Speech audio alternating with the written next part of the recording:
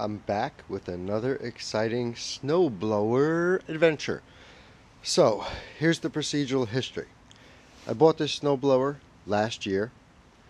I started it, I ran it, and at the time, the pulley in the front, which is this pulley down here, the bolt was loose and the belt wasn't straight, and then it got chewed up and I had to pull it all apart all the way down to the friction disc to get the belt back on. To put it back on, I've been making sure that this pulley is tight so far. This year I started it probably, I don't know, 5 or 6 months ago. It started, it ran, it was fine. I left it with the gas in it.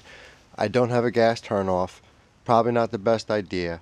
I did not have pump gas in it. I had avgas or aviation gas in it, 100 octane with some lead, yada yada yada yada. Anyway, this year I go to start it, doesn't start. Figure the fuel's old, it's bad. I dump it out, I change it. I go to start it, it like gives me a puff backfire, doesn't start. Pull off the carb, the bowl, clean it out, clean out the jet, yada yada. Put new gas in it, doesn't start. Go get pump gas, put pump gas in it, doesn't start. Get pissed off, pull off the thing, clean out everything inside again, put it back on. Watch a couple videos and I started getting into the overhead valve. What would happen is I would pull the starter, I would get a pop like it wanted to fire, but it wouldn't fire over, but obviously something was exploding. Check the spark plug, got a new spark plug, got a spark plug tester. So now we're at the point of the valves.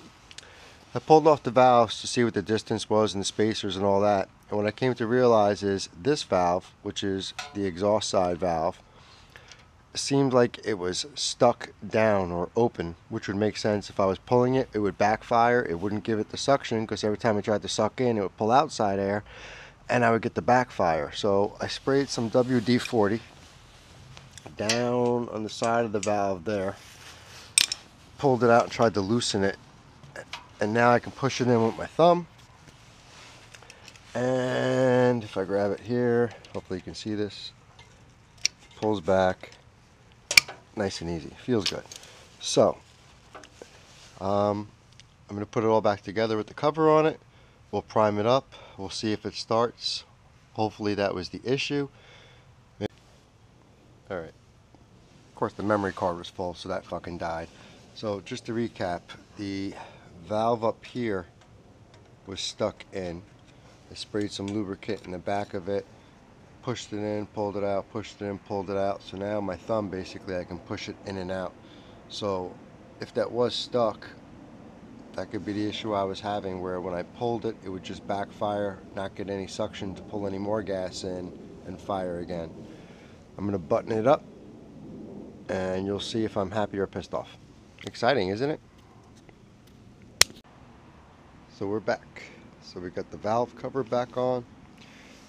The spring goes over the lever, little cup goes onto the spring, the valves get seated, tightened, and then adjusted. So they say there's different manufacturer specs. I read everything from 5 1,000ths, or if it's 5 100ths, 0.005 to 007 to 0012. So what I did is I just put them tight and then I just backed them off on the nut like a quarter to a half, maybe like a third of the way, which is usually about 7/1000ths of an inch, depending if it's a fine thread nut. Anyway, not exact science, but we're going to see how it does. I blew in the primer hole. This is your key socket. You know, when these are together, there's a metal thing, keeps closed. The key splits these connections so that you'll get spark to start it. We're on high, our choke is open. We're going to give it a pull and see if she'll backfire or if she'll run.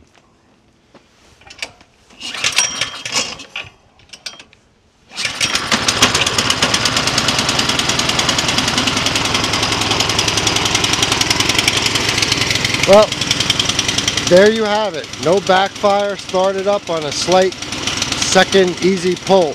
So clearly the problem was that valve sticking in the overhead valve. Now, let me walk around because I know it's kind of loud. I could not find anything on YouTube that would help me figure out what the problem was. Everybody was like, oh, it's the carburetor, oh, it's the spark plug. If you do your carburetor, you do your spark plug, take those 4 screws off, check those valves, see if those valves are moving or if they're stuck. Take care.